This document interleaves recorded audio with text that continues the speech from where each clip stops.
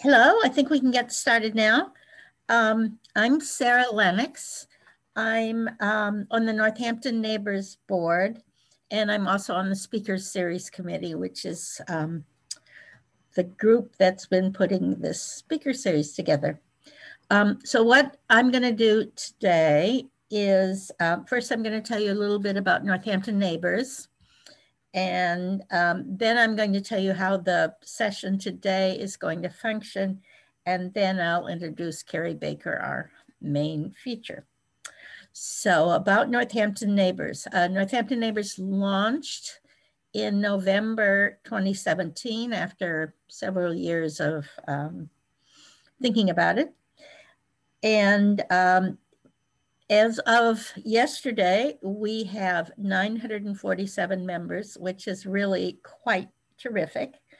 We're part of a national and international movement called the Village Movement.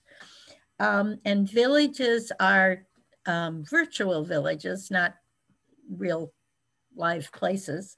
And they're dedicated to providing older people with the services and the social and cultural connections that they need to stay in their homes as they age. Northampton Neighbors is open to anyone, anywhere as members, but we provide services, or at least we used to provide services before COVID, to people over 55 living in Northampton, Florence, and Leeds. One of the really great things about Northampton Neighbors is that it's free, which means that anyone can join, not just people with the means to do so. And we are one of the very few villages of, about 400 or so that charges no fee. So even though we're not providing services right now, and we won't until a lot more people are vaccinated, we found lots of other ways to help people make connections, which most of which involve Zoom, including interest groups like a food interest group, a book group, a discussion group, a gardening group. We have neighborhood circles in the various neighborhoods around town, and then the speaker series. Those of you who've been around for a while probably remember that we had a great series of speakers in the senior center. And after the shutdown came, we were for a while a little confused about what we should do. And then we realized we could make use of this wonderful Zoom format as well. And the speaker series, which we resumed in May 2020, has been just as great as the ones that we had in the senior center. So if you've missed any of the speakers series prior to this one, you can go on the Northampton Neighbors website, northamptonneighbors.org, and they're all there recorded by our wonderful tech guru, Nina Kleinberg, and you can watch them or even watch them again. So what's going to happen today? The way we ask questions is to use the chat function, which is at the bottom of your screen. It says chat with a little kind of cartoon balloon above it. And you can type your questions into the chat, and then don't forget to hit return or they won't be recorded. We usually think it's better for people to wait until the talk is over to ask their questions, because it might be that the speaker answers a question in the course of the talk. But if you can't wait, just write it down, and if Carrie happens to address it, that's fine. Also, in the top left-hand corner, you'll see a box that says Otter Live Notes or Otter AI, and that is a wonderful provision that will provide you a written transcript of what the speaker is going to say, is saying in real time. So click on the down arrow and you'll see a browser window that provides a transcript of the talk as it's going on. And that's really terrific if you have trouble hearing or if you just like to read things as well as listen to them. So Carrie's going to talk for about 30 minutes, and then we'll have about 20 minutes for Q&A. So now to the main event, and I'm going to tell you a little bit about Carrie. So Carrie is pretty amazing. It was hard to squeeze this information out of her, but I went online and tracked it down anyway. She is an amazing teacher at Smith College, a scholar, a journalist, and an activist. She's in the Smith program for the study of women and gender. She was director, I think, until she went on sabbatical last semester. Her research focuses on women's legal history, gender and public policy, and feminist activism. She's president of the Abortion Rights Fund of Western Massachusetts. She's a contributing editor to Ms. Magazine. And if her name and picture look familiar to you, it's because she writes a monthly column in the Gazette. You might also recognize her, at least her name, because she's a very talented photographer. And in the last Northampton Neighbors talent show, she showed us her photos of flowers on the Smith campus, which were very, very beautiful.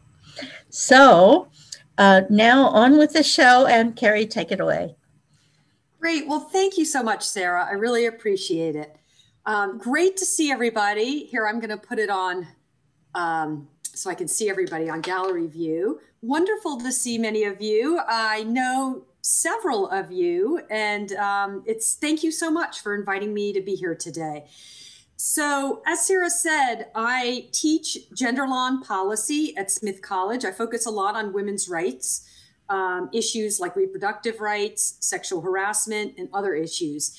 And I teach in my class a lot about Supreme Court decisions and the decisions in various areas relating to women's rights.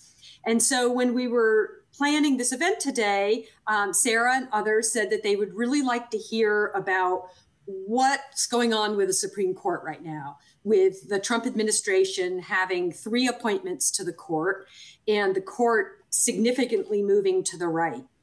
And so today I want to start by talking about where we are on the court and how we got here. So I don't want to assume that anybody knows anything, although I'm sure that many of you know a whole lot, but I want to just kind of put us all on the same page. So I'm going to take a couple minutes and talk about who's currently on the court and where are they sort of on the political spectrum. How is the court divided and how has that evolved over particularly the last 3 years? Then I want to talk a little bit about the implications of the current court composition for women's rights in particular, because that's my area. I mean, I could speak more broadly, and I'll make a few more broad references, but the thing that I really know is kind of where we are as far as women's rights. And then the third part of my talk, I want to say a little bit about if you're a women's rights advocate, as I am, how do you respond to the current Supreme Court as far as, your own activism or your own energy and efforts to try to continue to expand women's rights? Is the Supreme Court a lost cause? Or are there other strategies that might be used? And I want to, in particular, hold up an article that I wrote for Ms. Magazine a couple months ago. And I'm going to share it with you in the chat box, just so I will be talking about this, but I wanted to share it with you. This was kind of an op-ed of a piece where I'm arguing for expanding the number of justices on the Supreme Court, which I know is a kind of dicey thing. And I just kind of put the case out there. And so I'll talk a little bit about that, about what that would mean, what the options are, and whether that would be a good idea or not. So that's the lay of the land. And I want to start by sharing my screen and talking a little bit about where we are on the court. So in the final year of Obama's presidency, there was a death on the court of a conservative justice who'd been on the court for quite a while, Scalia. And that left 8 members on the court. And this breakdown actually was in a decision called Whole Women's Health, which was an abortion rights decision involving a Texas law that had been challenged. The Texas law put in place, and I won't get into details here, but significant restrictions on abortion access. The case went all the way up to the Supreme Court, and the Supreme Court divided along the lines that you see here. The majority, there were only 8 on the court at the time because of Scalia's death. The court divided 5-3. Kennedy, who for a long time had been considered the swing vote, sided with the 4 liberals on the court. Justice Ginsburg, RBG, which I'm sure you all know about, Justice Breyer, who's a Clinton appointee, who is not real liberal, but is on the liberal end of the court. Elena Kagan, who was appointed by Obama, and Sotomayor, who was also appointed by Obama. The minority were the 3 judges at the bottom. Roberts, who is currently the Chief Justice, Thomas, who was appointed by Bush, the first Bush, and Alito. And so this was kind of surprising, although not entirely surprising, but they handed down the Whole Women's Health decision, and it was really a groundbreaking decision for abortion rights. Because in a nutshell, they reinforced Roe versus Wade, and they actually strengthened it by saying that legislatures can't just pass restrictions on abortion by saying, oh, it's for women's health, if there was no medical evidence to support that position. And it required the courts and lower courts to balance the benefit of a law versus the burden of a law. And this really was significant because in conservative states across the United States, legislatures were passing laws that clearly had no medical benefit, that were really aimed just to restrict access to abortion, but the legislatures were claiming it was for women's health. So what this decision said is, you can't just make stuff up. It was actually before all the fake facts stuff, but it was sort of anticipating it. The court said you have to actually provide some justification when you're trying to put a burdensome restriction on access to abortion. So this was the breakdown on that decision in 2016. Well, as we know, in the final year of Obama's presidency, Scalia passed away, and he nominated Merrick Garland, who, by the way, I don't know how many people know, Merrick Garland's father lived in the Valley.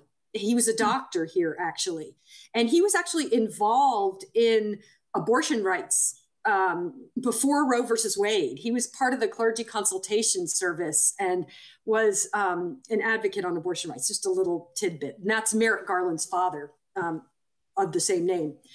But anyway, Obama nominated Garland. And by the way, I'm sure you've seen Biden has recently nominated Garland as Attorney General. Garland's a pretty moderate guy. Obama picked a moderate guy because he wanted to try to get Republican support to get the nomination affirmed, but Mitch McConnell refused to even hold a hearing, refused to allow a vote. And even though Scalia had died in February of 2016, he kept the position open for over 9 months until Trump got into office. And at the time, a number of conservative members of Congress pledged that they would not, they said that I'll just say Senator Lindsey Graham promised that if there were a Republican president in 2020 and the seat opened up on the Supreme Court, that he would let the next president make the nomination. He said, I want you to use my words against me. You can use my words against me and you'd be absolutely right. Well, now, of course, we know what happened in 2020 when a position opened because of the death of RBG. Republicans kind of went back on that pledge and promise. So what happened is they held the seat open until Trump got into office. And then once Trump got into office, he appointed Neil Gorsuch. So, excuse me, when he got into office, he appointed right here, Neil Gorsuch in the upper right-hand corner. And Neil Gorsuch is a very conservative candidate. And what happened is about that same time, the Republicans in the Senate got rid of the filibuster rule for Supreme Court appointments. So they could confirm much more conservative candidates than historically was the case. Up until then, the filibuster rule was in place, so you had to have 60 votes in order to confirm a Supreme Court justice. But because they got rid of the filibuster rule, they only needed just a majority. And so Gorsuch was quite to the right, and they were able to confirm his position to fill Scalia's position. Then, shortly after that, in 2018, Justice Kennedy decided to step down. Now, Justice Kennedy was a conservative. He was appointed by a Republican president, Ronald Reagan, but he had sort of turned into a swing vote. And so the court historically has often been pretty balanced with a swing vote, like Justice O'Connor. Sandra Day O'Connor was a swing vote. Sometimes she'd go conservative, sometimes she'd go more liberal. And that's really how the court has been for quite a long time. But now with Gorsuch on the bench and then Kennedy stepping down, Trump appointed Brett Kavanaugh, or nominated Brett Kavanaugh. Now, you all, I'm sure, remember the controversies around Brett Kavanaugh's nomination. Again, he was quite an extreme conservative, and he also had allegations of sexual assault brought against him during his confirmation process. But despite that, a slim majority of the Senate confirmed the appointment of Brett Kavanaugh to the Supreme Court. So the court moved to be a solid 5-4 split between conservatives and liberals. There was no longer this middle swing vote that might go either way, like Kennedy. There was 5 solid conservatives and 4 more progressive people. Then, of course, what happened the next year is that you had the death of RBG, of Ruth Bader Ginsburg, who was the quintessential women's rights activist. She argued a lot of the early women's rights cases when she was head of the ACLU's Women's Rights Project. And this was, of course, in the waning days of Trump's presidency. RBG died in October.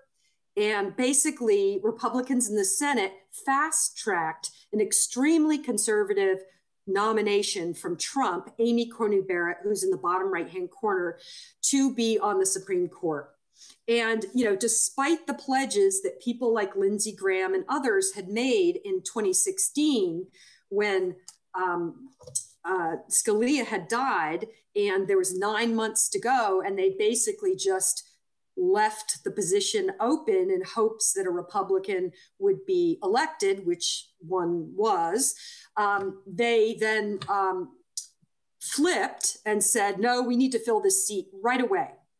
And so the court basically, in a few short years, went from a balanced 4-4 with a swing leaning conservative Justice Kennedy to a solid 6-3 conservative supermajority.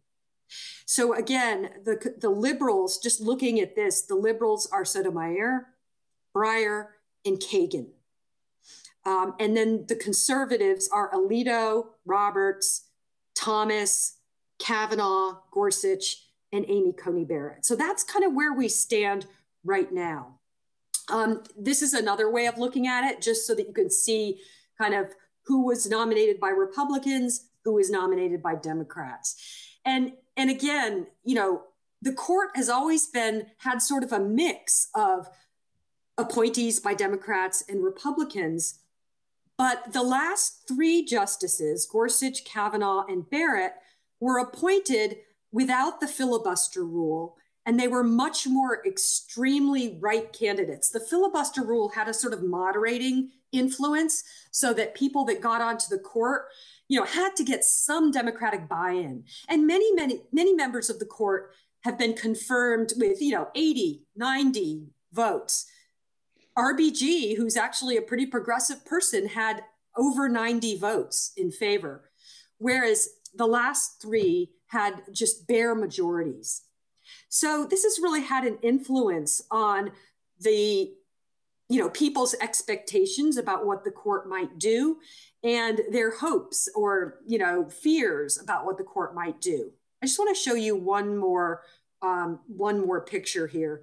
So we went again from this balance of, in the whole women's health decision, with 5 justices interested or supporting abortion rights and 3 opposing them, to this, where these 6 red circled justices oppose abortion and the 3 at the bottom favor it. So a real shift.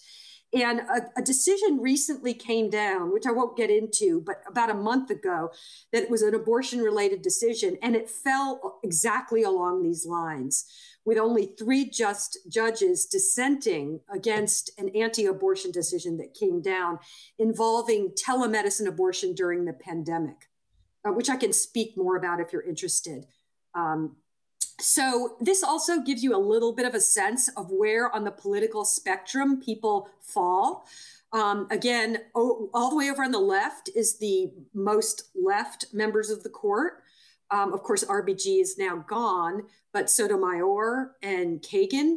Breyer is sort of here to the left of the center, but much to the right of Kagan and Sotomayor.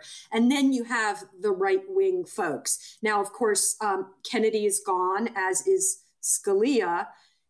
You have Roberts, Thomas, and Alito. The new folks are to the right of them. So this whole scale would have to be moved over to incorporate Amy Coney Barrett, Neil Gorsuch, and Kavanaugh. Okay, so I'm going to stop there, stop my screen sharing. So that's where we are. So if you're somebody interested in women's rights, or if you're interested in racial equity or voting rights or democracy, quite frankly, or that maybe have been a little polemical, but that's my, I believe that. Or, climate, if you're concerned about the climate or any number of issues, this current Supreme Court should really concern you. So that's how we got where we are.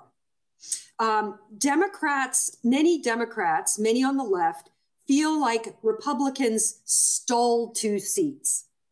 That by holding open the Scalia seat for 9 months and then filling it, after Trump took office, removing the filibuster, and then appointing Amy Coney Barrett within the span of about 6 weeks, that first of all, that's kind of a double standard, especially when they promised so much that they wouldn't do that. And second of all, that they, that they're appointing these much more extreme candidates. People on the left feel like, they've at least 1 seat, maybe 2 seats have been stolen, and that they've put quite conservative people in place. So somebody just asked, will Breyer perhaps retire during Biden administration so that Biden can make a liberal appointment?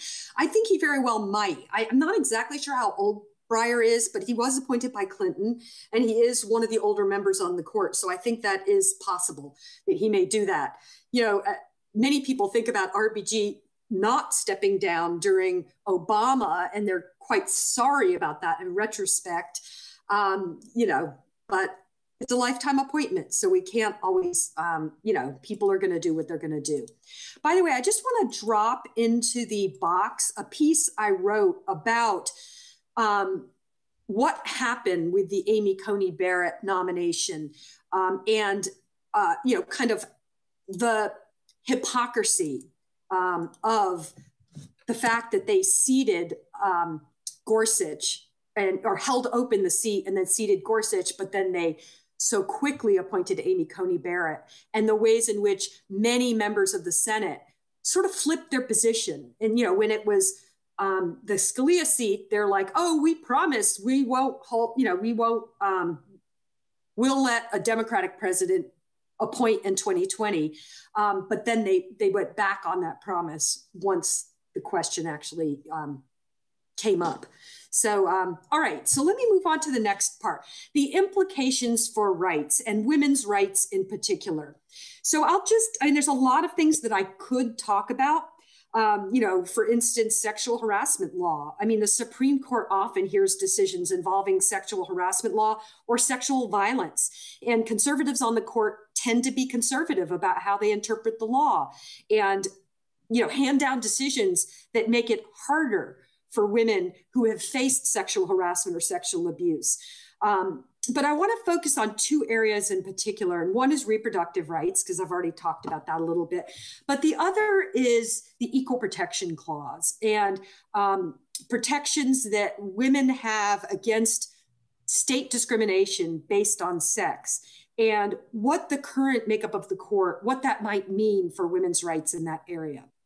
So many of the conservative justices, so I mentioned there's a supermajority of 6 conservative justices, they fall in the category of being originalists, or and many of them are members of the Federalist Society.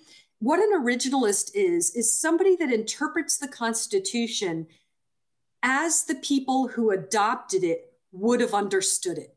So they say that when we are interpreting the Constitution, we need to look to the framers, the people that wrote the Constitution, and determine what did they mean by the words and the clauses that they had in the Constitution, and we should interpret it the same way today. So an example is the 14th Amendment of the Constitution was passed shortly after the Civil War, and it was passed to protect the rights of the newly freed African Americans.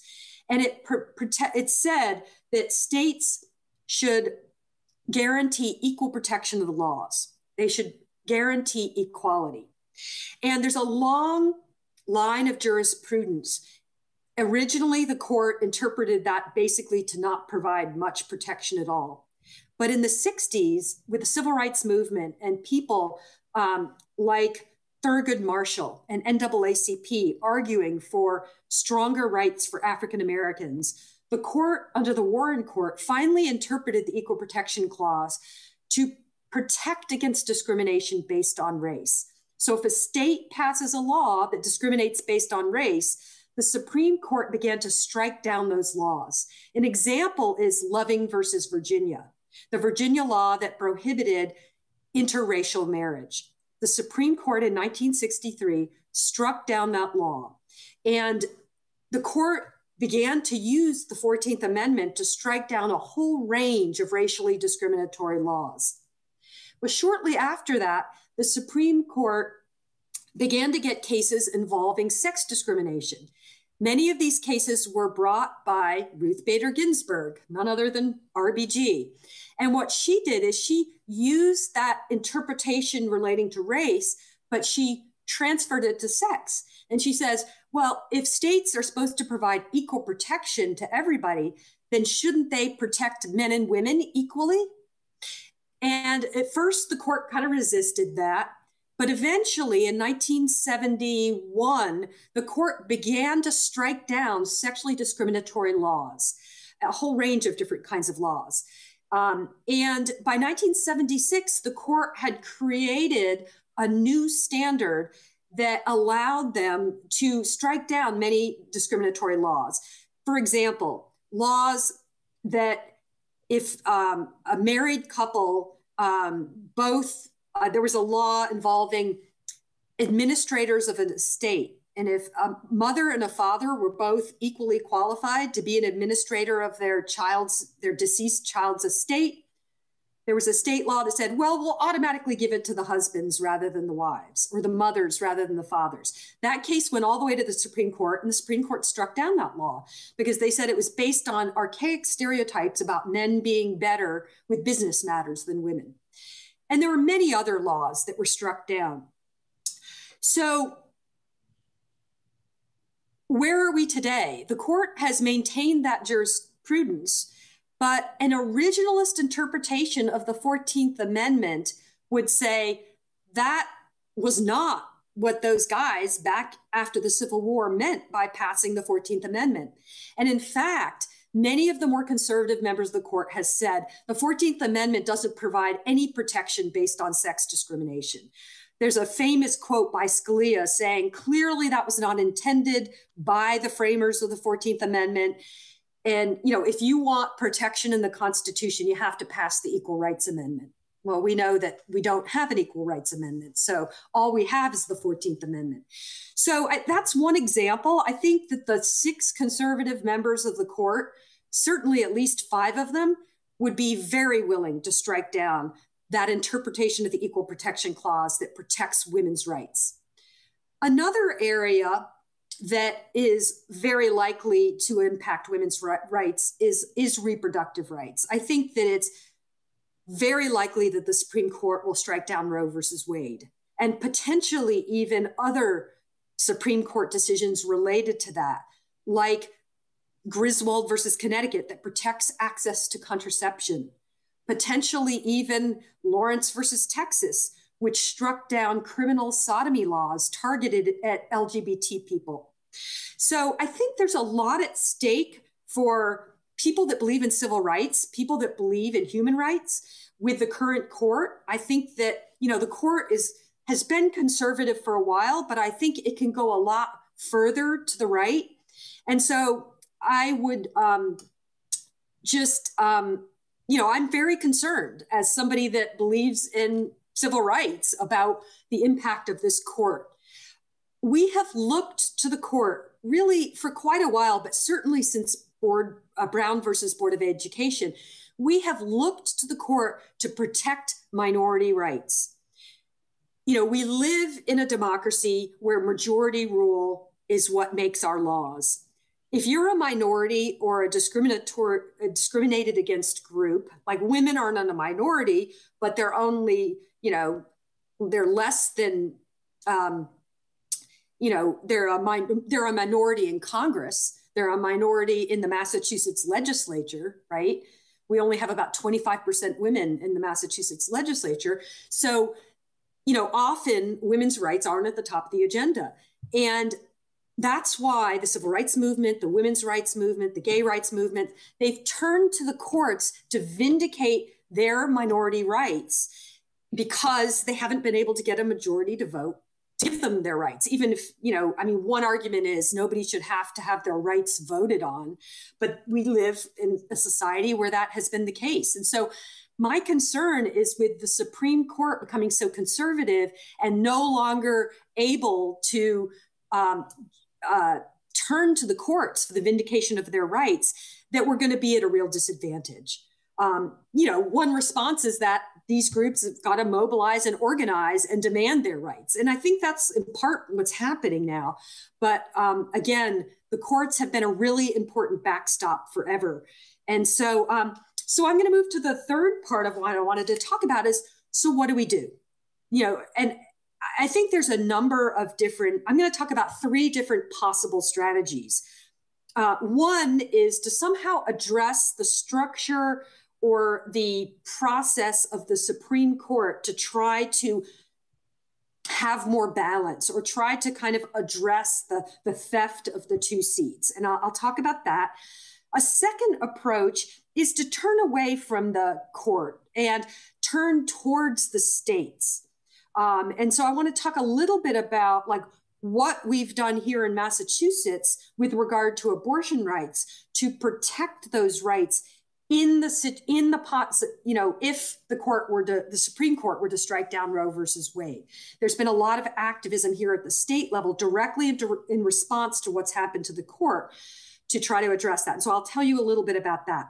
The third thing I want to talk about is just continuing to file lawsuits and make good arguments and try to convince the conservatives on the court to side with the progressive views. And so I want to talk about each of those things because I think they each have, and I'm not saying these are exclusive approaches. Maybe we do all 3, but I think that all of them have good possibilities and good, hope. So let me talk about first, probably the most controversial of those 3 suggestions, which is I'm going to basically just summarize this piece that I dropped in the chat, which is a piece I wrote for Ms. Magazine called #Unpack the Court, Amy Coney Barrett and the Case for Expanding the Number of Justices.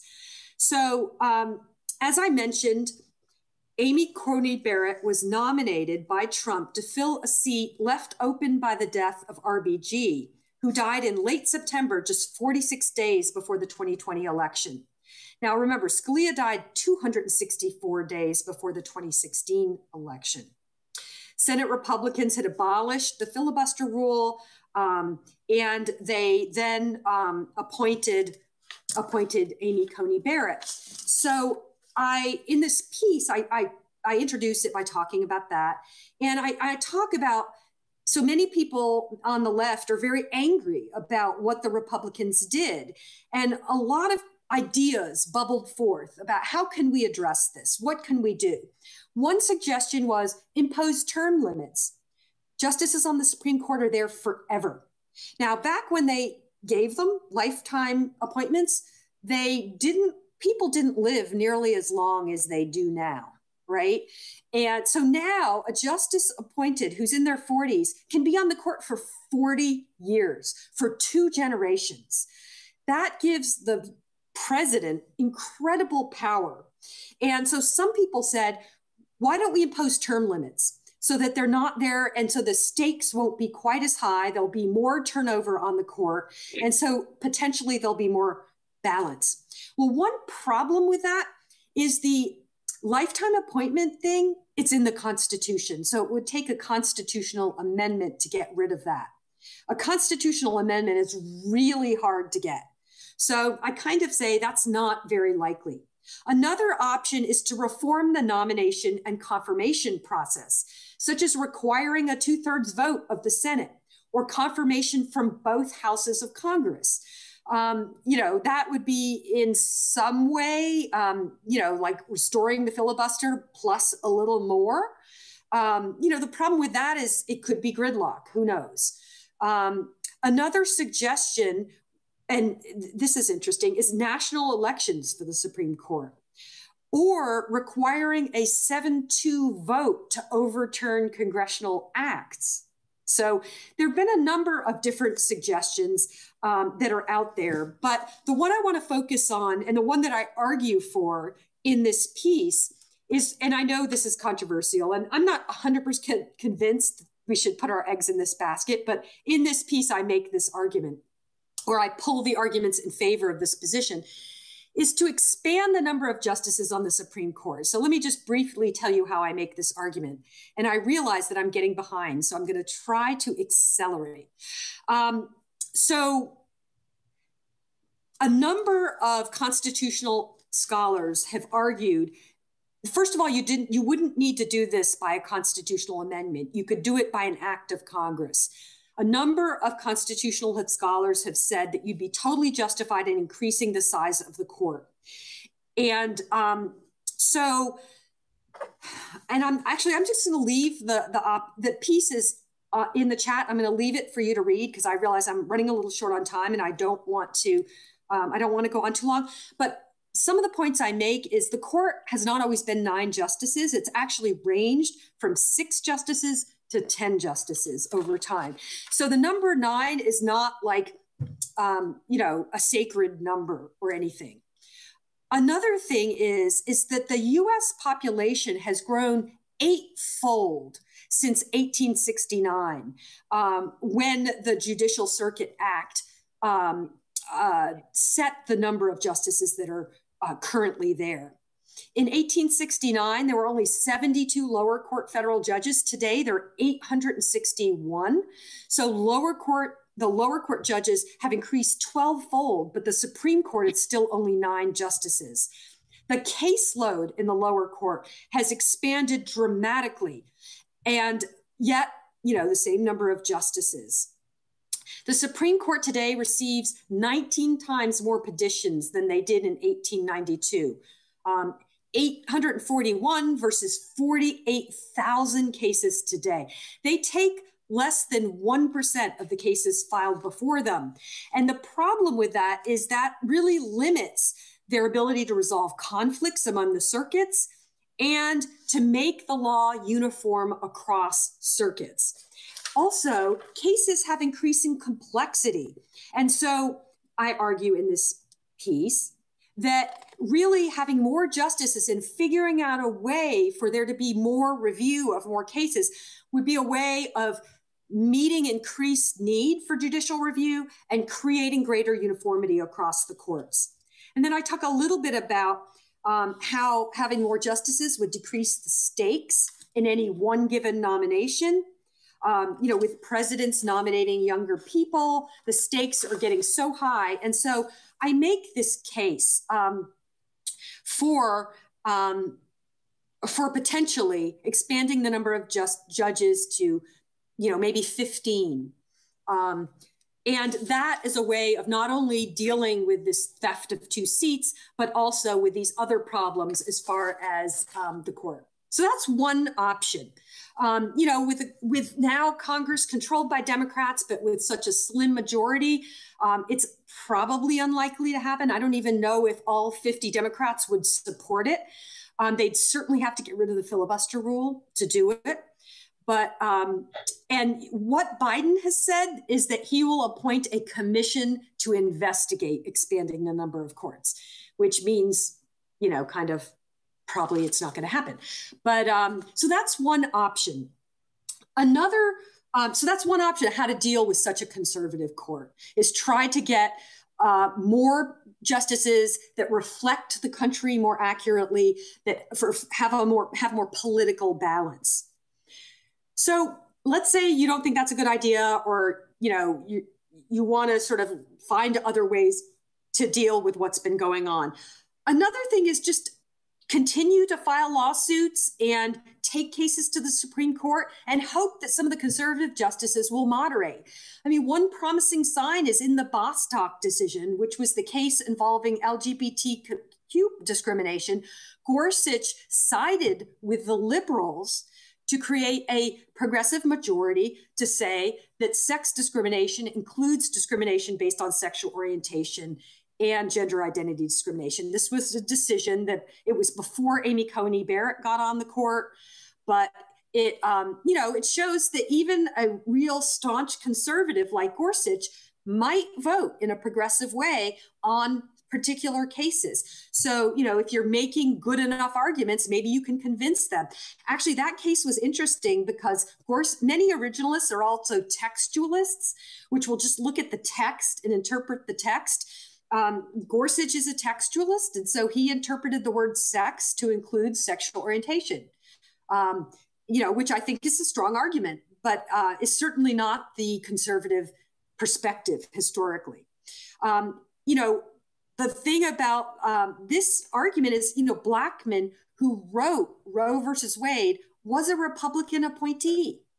And actually the 7-2 majority in Roe versus Wade, most of the 7 in the majority were conservatives appointed by Republicans. Now, abortion wasn't such a partisan issue back then, but I do think that, Kennedy moved towards the center. People, O'Connor moved towards the center.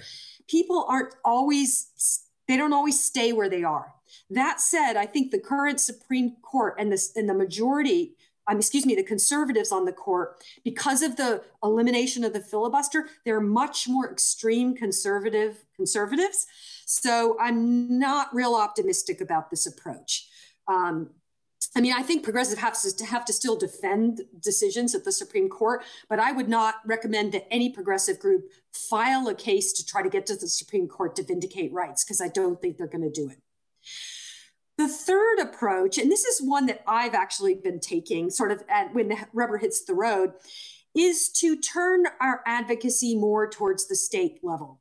I think that we put too many of our eggs in the federal basket. And I think that states, particularly states like Massachusetts, but other states as well, we don't use them enough to try to vindicate rights for progressive causes. And I'll just tell you a little bit about the Roe Act, which was abortion legislation recently passed in the state of Massachusetts. After Kavanaugh got confirmed to the Supreme Court in 2008, abortion rights activists in Massachusetts were really concerned about the state of abortion rights. And they went to their legislators and they passed what was called, sort of humorously, the Nasty Woman Act, which removed a lot of the criminal abortion laws that were still on the books from pre-Roe times. And that was in direct response to the Kavanaugh appointment because they were concerned about Roe being overturned. Well, then in 2018, when Amy Coney Barrett got appointed to the court, the Massachusetts legislature passed what was called the Roe Act, which was a very progressive abortion rights legislation that created an affirmative right to abortion in the state of Massachusetts and removed a number of restrictive laws that have been in place in the state since the 70s. And I really think that turning to the states to protect rights that might disappear because of the current Supreme Court is a really important strategy, particularly for people living in progressive states like Massachusetts. Now, if you live in Texas, it's pretty hopeless. But many states, I think, can turn to the states, and many activists in more progressive states really need to turn to their state legislatures and pass laws to protect rights in a whole range of areas. Now, that's a lot more work to go to each state legislature and try to pass laws.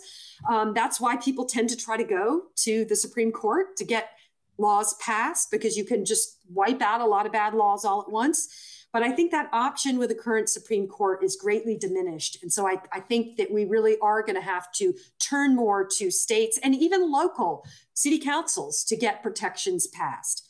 All right, I've gone way too long, so I want to open up for questions. And thank you for your patience. So the Speaker Series Committee decided we would not unmute to clap, but if you wish to clap with your hand. So thank you so much, Carrie. That was really fascinating and wonderful. So I'm just going to give you a little word from your sponsor, and then we'll go to the Q&A. So if you're thinking of questions, you might want to put them in the chat right now so that we can turn to them as soon as my word from the sponsor is over. So first of all, I want to tell you that about the talks that are coming up. These Speaker Series talks happen every other Friday at 3 o'clock. On February 26th, our next talk is by Doug Amy, and the title is The Country That Democracy Left Behind. So we may be continuing this theme. And then on March 12th, our speaker is going to be Marshall Carpel, and he is speaking about mRNA, lipids and proteins, oh my, COVID and the vaccines. So stay tuned for that. And now a real word from your sponsor. As you heard before, Northampton Neighbors doesn't charge any fee. So we're dependent on donations. So if you are able to do this, and we know not everybody can do so, especially right now, we'd really appreciate your helping us out by going to our website, www.northamptonneighbors.org, clicking on the donate button, and giving us a little support, or more than a little. And you can donate by credit card, by PayPal, or by check. And now your questions.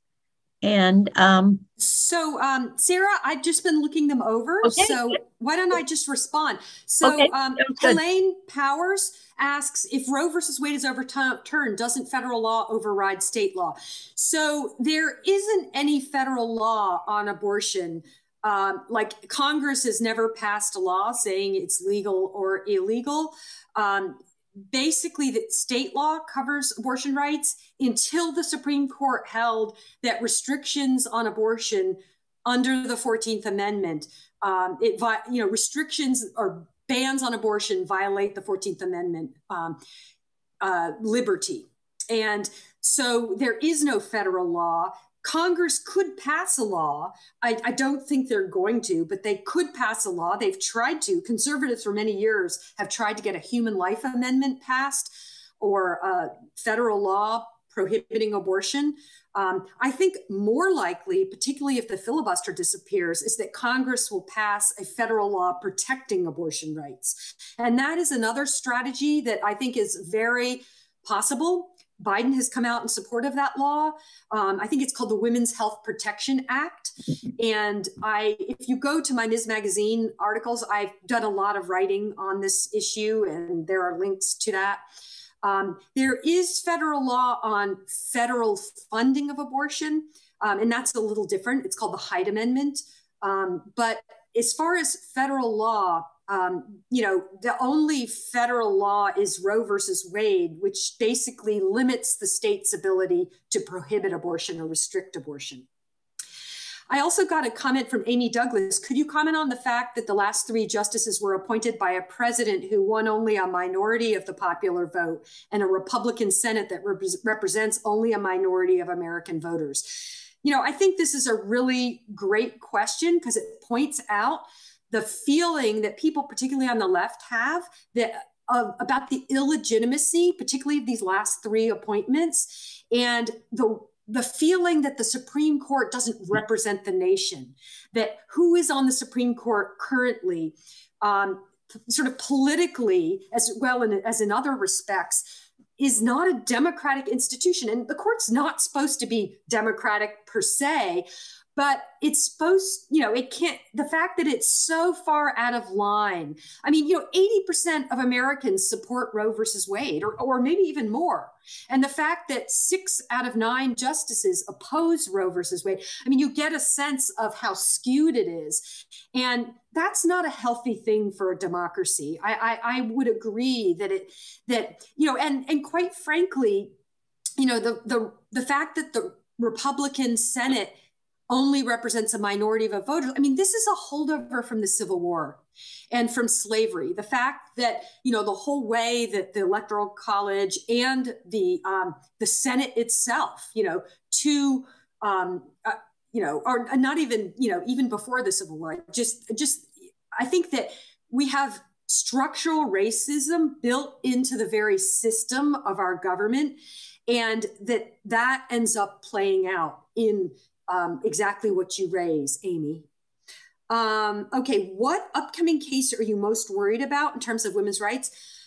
So there are about 30 abortion rights cases bubbling up through the system, and it's unclear what's going to be first, but I think it's going to be a Louisiana case that basically bars abortion after 15 weeks. And I think it's very likely that the court will uphold that, which won't directly overturn Roe, but it will continue to erode Roe, which has been the historic strategy of the right around abortion. Of course, now, and if you've followed the news at all within the last week or two, many states are now passing these outright abortion bans because they see the Supreme Court as a very promising target now. They want to pass a ban, and they want it to get to the Supreme Court so that Roe will be just wiped out, just completely banned. And so, that's one area. But I will say there are many, many cases coming up. For instance, the Affordable Care Act could disappear. One really controversial thing about Amy Coney Barrett's appointment was she would provide the 5th vote to strike down the Affordable Care Act. And she explicitly wrote against the Affordable Care Act before she got on the court. And so there's real concern that she will strike that down. The Affordable Care Act was and people don't think about it like this, but it's true. It was the most important women's rights legislation in decades. Why? Because it prohibited sex discrimination in health insurance.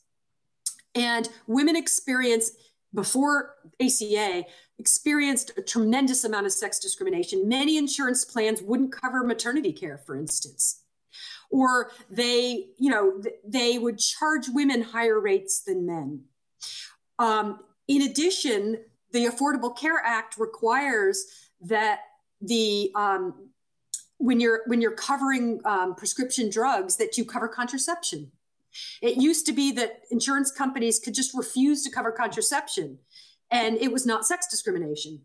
It was just, I don't want to cover this drug. Yeah, I'll cover Viagra, but I'm not going to cover. Well, the Affordable Care Act said you can't do that. And not only do you have to cover contraception, but you have to cover it without a copay. So as a result, there's a lot less unwanted pregnancy, a lot less abortion, because contraception has become much more accessible because of the Affordable Care Act. If the Supreme Court strikes it down, women are going to suffer, and women's health are going to suffer. So, I mean, those are just a few examples. I see more, but I know we only have 1 minute. Sarah? You can go on a little bit. Go on, Carrie, if you have time. Okay. What's the current strategy for passing the ERA? Well, this is my specialty. I can come back and do a whole talk on the ERA. And I wrote a feature piece in Ms. Magazine on this. So if you go to my page, you can read all about it. But basically, 38 states have now ratified the Equal Rights Amendment. Virginia was the 38th state. They ratified in January of 2020. The Trump administration blocked certification of the ERA, even though it had 38 states ratifying it. So now it's in court. People are lobbying Biden to allow the certification of the ERA. I think Biden will do that. He has not done it yet. I think that it will end up in court.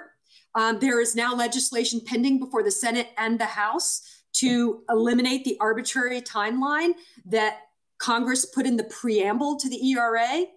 That was not in the part that was ratified by the states, and constitutional scholars across the board say that Congress can eliminate that time deadline, in which case the Equal Rights Amendment would be the 28th Amendment of the Constitution and finally guarantee equal rights. That's a real nutshell version, but if you want to know more, I can share I wrote a feature cover story for Ms. about 6 months ago on this topic. Mm-hmm. And I continue to write with Ms. on this topic. So you can get all the details there. There's another question about the originalists and how they justify gun rights for automatic weapons, which you wouldn't think would be in the original, what the framers came up with. Well, that's the absurdity about originalism, is how do you decide what the framers would think about computers or semi-automatic weapons or all these things that don't exist? Contraception, for that matter, the pill didn't exist in 18 whatever. And so it's, to me, it's this absurd position. And often in my mind, people that are originalists really are more, they'll do whatever they're just trying to justify a conservative result. And it's not all that consistent. I think that, they find ways of interpreting the language to say, that, the Constitution doesn't bar it, so therefore it should be allowed. I'm not a gun rights expert, so I can't really get into more detail about exactly how they justify those positions, but I feel like often there's not a lot of, in my mind, intellectual consistency. It's more about politics. So here's another question. How much will precedent restrain the newer justices? I'm not sure. But this came up because there was a decision, June Medical Services, which was the exact same case as the Whole Women's Health. Yet at that point, there was now a conservative majority, but it was before Amy Coney Barrett. And Roberts actually sided with the liberals to uphold that precedent because it had been just 4 years earlier. And he felt like it was too ridiculous. It's the exact same law, just another different state. Whole Women's Health was Texas. Louisiana was the June Medical Services. And he just couldn't quite stomach just flipping so quickly because of a different makeup of the court. That said, in his concurrence, he said, but I still don't like Roe, and I still don't think it was well decided. And I welcome you to file suits to erode it. So, I think that there is some lip service to stare decisis or precedent, but I have no illusions that that Roe, whether it's directly overturned or just absolutely gutted, I'm sure it will be absolutely gutted. In some respects, it already is, but I'm not real optimistic. Again, I think if people want to do it, they'll do it, and they'll find a way of Roe's an old decision. It's out of date. They'll find ways of overturning it. but maybe I'm being too cynical. I think that's all the questions. Do you want to give us a final word, Carrie? Well, I realize we're over time, but I just want to thank everybody for being here today. And I always say, by the way, to my students, feel free to disagree with me. I mean, these are ideas and thoughts that I've come to. I study this a lot, but I'm always, like my position on packing the court. I mean, I know that there's arguments on both sides, and I know that, and so I'm always welcoming people to disagree with me. And I love to engage with different opinions and be able to, I always in my classes play the devil's advocate, because I feel like, we need to strengthen our own arguments by engaging with counter arguments. So I definitely, invite that. And if anybody wants to follow up with me, my email is cbaker@smith.edu. It's very easy. Great. Okay, so thank you very much, Carrie. This was really wonderful. Many clapping, even though we can't hear, you can't hear the clapping, but much clapping anyway. And so thank you so much. And everybody come back in 2 weeks and hear Doug Amy talk about democracy in the US, which might also be, well, on the one hand, democratic, and on the other, on the one hand, depressing, but on the other hand, give us something good to struggle for. Okay, so see you in 2 weeks, everybody. Bye-bye.